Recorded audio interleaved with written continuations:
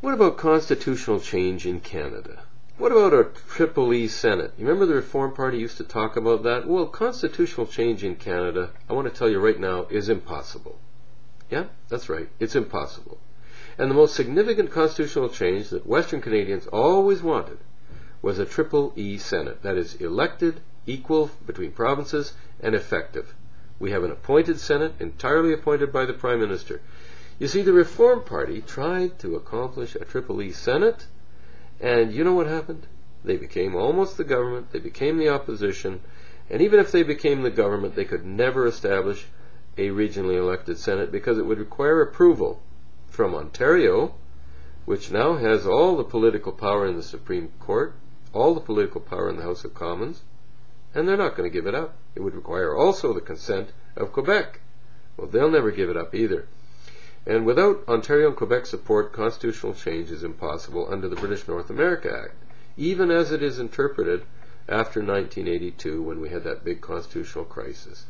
I'm not going to go over the whole history of the thing, but I'm just going to tell you very clearly that constitutional change to fundamentally alter the balance of power, which is what Western Canada has wanted and would continue to want, is impossible in Canada for the simple reason that if we were to accomplish it, Ontario and Quebec would lose the political monopoly on power that they have, because Ontario alone has 1/3 of the seats in the House of Commons. In fact, more than 1/3, and Quebec makes up virtually the rest.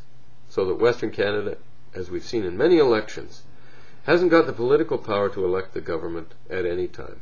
Ontario alone, plus about half of Quebec, would make the government a majority government.